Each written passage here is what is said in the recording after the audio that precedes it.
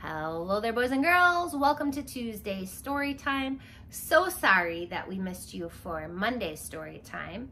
Not that you're interested in hearing my excuses, but in my defense, I could not find Fluffy yesterday. Nope. And I knew better than to show up to story time without him, because based on the YouTube stats, half of you only watch the Fluffy portion of story time anyways. That's okay. Anyways, searched this place high and low, could not find him, and it wasn't until very late at night, almost midnight, that it dawned on me that Fluffy joined my little friends outside yesterday afternoon. So I found him just chilling on the patio furniture in the backyard. Like a real rascal. So he is back today. Glad I found him last night because it rained this morning and he would have been soaking wet. That would not be good. No. So he's back. He wants to do show and tell today because we missed show and tell on Friday because we were singing Happy Birthday to Luca. So do you want me to do show and tell first? Okay. I will do mine first, and then Fluffy will do his, and then we'll read a few stories. All right, for my show and tell, I got a new baby animal coloring book. Do you like it? Thank you. I picked this up at Target. Curbside delivery. Super slick. Got some groceries. Got this new coloring book. If Fluffy, you could help me. It's got all kinds of, oh my goodness, look at, there's a zoo scene and another zoo scene. I think there's some, there we go, a farm scene. And my favorite part, stickers. So there you have it. You could use markers, you could use paint, you could use crayons. I will add it to our collection of coloring books. Oh yeah, you can totally color a picture from here, Fluffy. There's mazes, all kinds of activities. Yep, my friends can also color pictures from the book. I will definitely have this available for when they come back. We can all color together. I cannot wait. Okay, Fluffy, what do you have? Oh, Fluffy brought a Jack-in-the-Box. What? A Jack-in-the-Box. Well, you don't know what a Jack-in-the-Box is? Fluffy thought this was just a block. No, it looks like a block, but notice the handle on the side.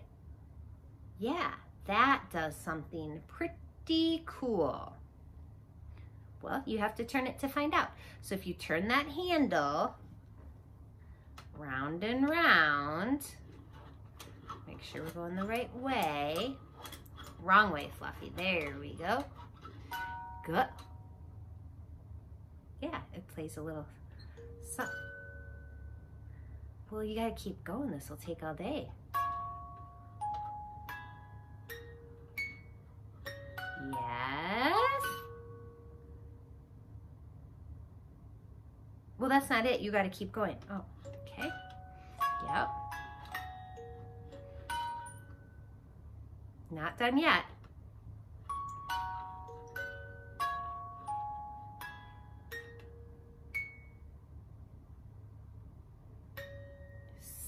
Slow. That's still not the end. You got to keep turning it till something cool happens.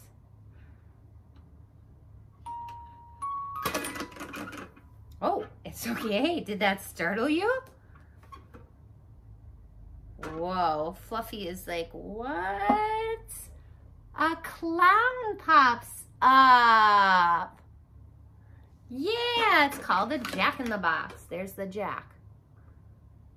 Pretty cool, huh? I I thought so. It also would work as a block, kind of. But good choice, Jack in the Box. All right, Fluffy, why don't you go find something to do, or you can listen quietly to the stories, but don't go hang out in the backyard, okay? You're too young to be out alone in the yard. Okay, and tell your friends you'll see him tomorrow. Good boy. All righty. Let's see, guys. Let's start with Curious George and the Dinosaur. Jimmy's class was taking a field trip to the museum, and George was going along.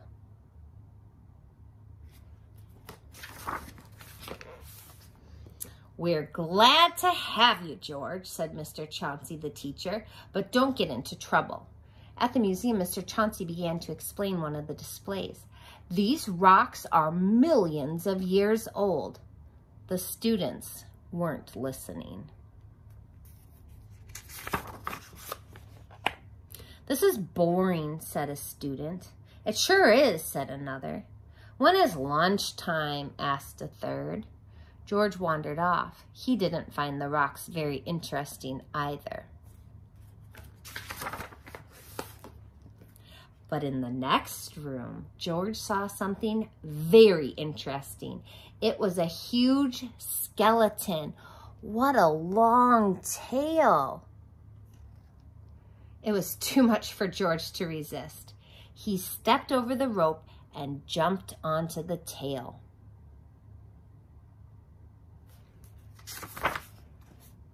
He climbed down, then he climbed up.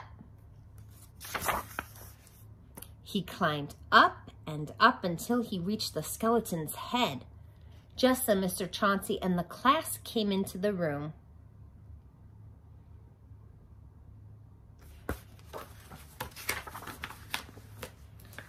"Look at that dinosaur," said Jimmy. "And look at George," he shouted. "Ride him, George," cried a girl. The guards heard the noise. "Get down from there," ordered one of them.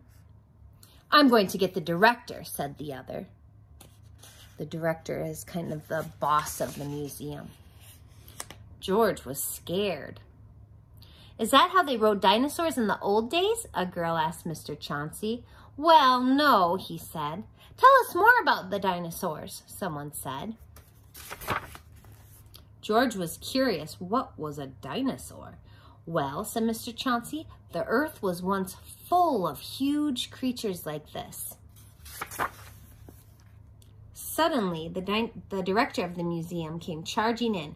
"What is this about a monkey on our dinosaur?" he asked. "Guards, get that monkey down before he causes any damage," he ordered. Poor George. There he was on top of a dinosaur and no place to hide. "Just a moment," said Mr. Chauncey. "George was a great help to me. He got the children interested in dinosaurs." "We wouldn't have listened," said a boy. "It's so interesting," said another. "I want to come back again," said a girl. "Well," said the director, "I can see that our dinosaur isn't damaged. We'll forgive him this time." "You can come down, George," he called. Looks like George just hopped on down. "Hooray!" the students shouted. Mr. Chauncey said, "I have to thank you for making this visit an interesting one, George. But next time, promise not to ride the dinosaur." It looks like George shook on it. Deal. When the bus stopped in front of George's house, the man in the yellow hat was waiting. "I'm glad to see you, George," he said. "I hope you kept out of trouble today." The end. Oh, here's a nice summertime book. Swim Boots Swim. I hope you've all been able to get some swimming in this summer. Hola, I'm Dora. I'm going to the beach today. My mommy bought me this bathing suit for the trip. I can't wait to go swimming in the ocean with Boots. Will you come too? Great, vámonos, let's go.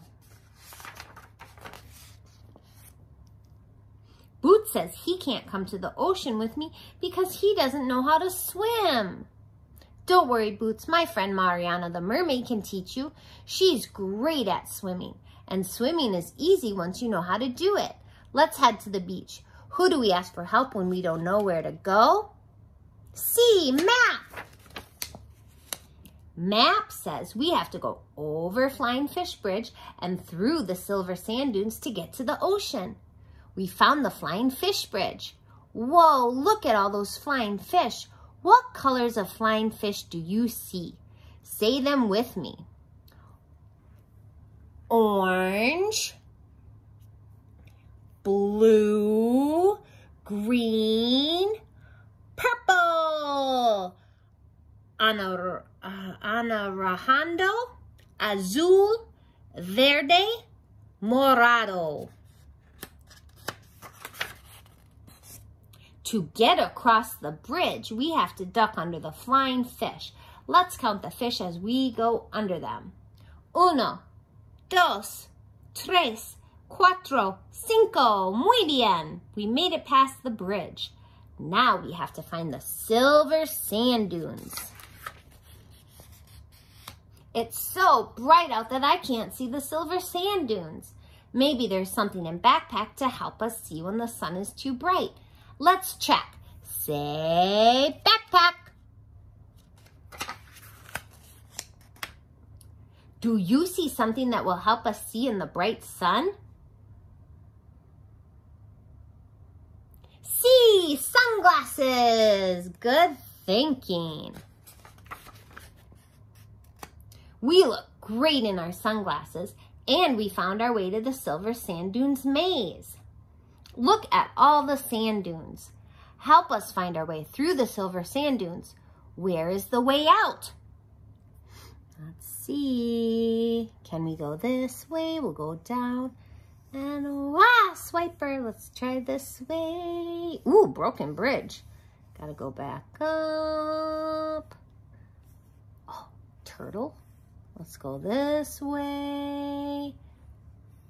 Snake. Let's go back this way. Oh, I think we're getting close. Da-da-da-da! Gracias! We made it to the ocean, and there's Mariana the mermaid waiting for us. It's time to jump in the water. Let's swim. Vamos a nadar! First, Mariana's going to teach Boots how to go underwater. She says he has to take a deep breath, hold it, and then lower his head under the water. Great job, Boots! Now Mariana holds Boots while he moves his arms in the water. Will you move your arms with him? Great job! Now she's showing him how to kick his legs. Good strong kicks, Boots.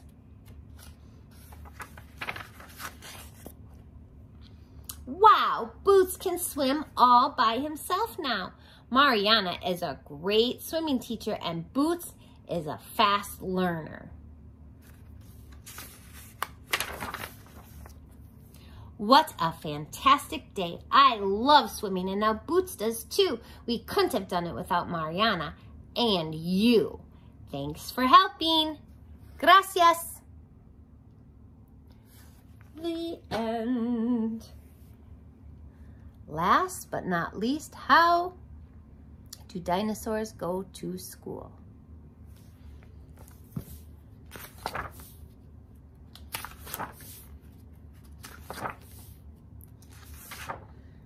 Did I read this one already, you guys?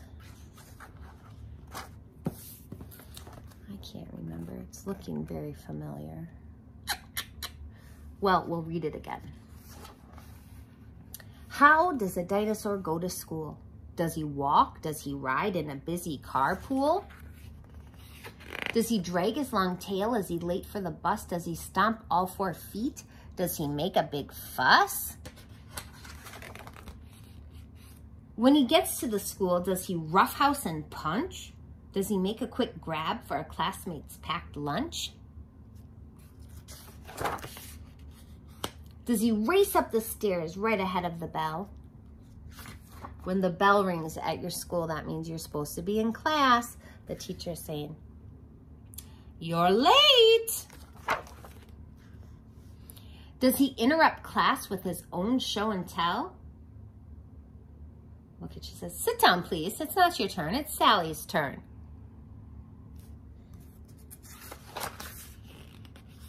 Does a dinosaur yell? He's very excited because he lost a tooth. And when in the classroom plunked down in his chair, does a dinosaur fidget with his tail in the air?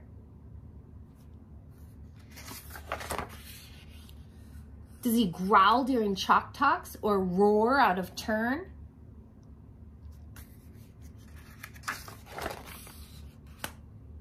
Does he make it too hard for the others to learn? Does he stir up the classroom by making a noise? Look at, I think they're giggling because he made a noise like maybe he tooted or burped. Does he tease all the girls? Does he pick on the boys? No.